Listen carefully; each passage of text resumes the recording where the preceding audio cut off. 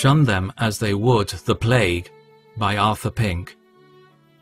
Having a form of godliness but denying its power, have nothing to do with them. 2 Timothy 3:5. There are a multitude of such today, having a form of godliness.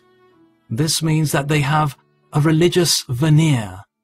They bear the name of Christ, belong to some so-called evangelical church, and seek to create the impression that they are regenerate people. But like the foolish bridesmaids of Matthew 25, they took their lamps, but took no oil with them. These professors are neither indwelt by the Holy Spirit, nor made partakers of the transforming grace of God. It is said of them, secondly, but denying its power. The reality of vital godliness is lacking. The beauties of holiness are not found in them. By their lips they claim to be godly, but by their lives they give the lie to it. They claim to know God, but by their actions they deny him.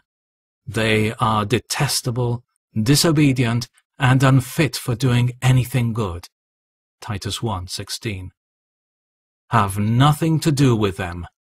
With such people, the children of God are to have nothing to do with, but are to shun them as they would the plague.